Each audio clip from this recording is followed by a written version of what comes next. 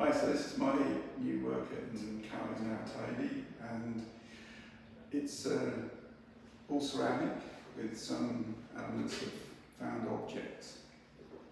So the pieces here are very much inspired by collections of flotsam and jetsam, which I pick up from predominantly Poppet Beach, Poppet Sands. And I love the tangle of man-made materials, plastic, fishing gear, and some natural materials. And also the geology as well. So these sort of ones are very much sort of like fishing material, and then also you've got kitsch objects like toys. So I made a mould of a baby there.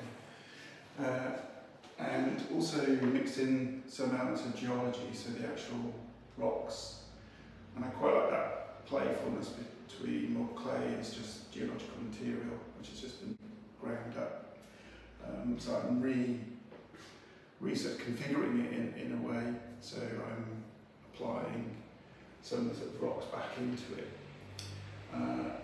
The process of making is all hand built, and with thrown elements, so some of the cups, these are made out of porcelain, with the silicone glaze, and then I sort of meld them together in the kiln, so I'll press mould these elements in plastic containers which get washed up an awful lot.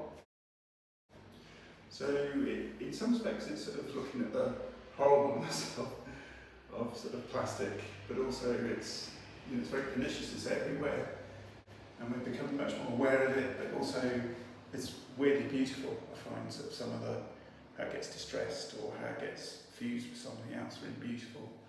So it's very much a push-pull thing to do with that. And then some elements actually look extruded as well. So, and that means that I've got a metal die which I've made, and I've squidged it through this metal die to make tubes or other sort of shapes. So it's a combination of throwing, hand building, extruding, and then assembling those sort of elements, things in them. And again, I have a bit of a push-pull between function and sculpture. These are very much small sculptures, but a couple of these, I suppose you could put things in. And also when I was making them, I was thinking of a tutor many moons ago when I was at Camberwell School of Art. I had a great tutor called Gillian Lowndes, so I felt she was sort of whispering in my ear when I was making these, quite inspired by her work. Slam-built vases, and they are sort of quite painterly. And again, it's sort of inspired by sort of fragments of boats or distressed bits of plastic, and essentially they are abstract paintings, I suppose, on a three-dimensional surface. So, and that's a crawl glaze on it.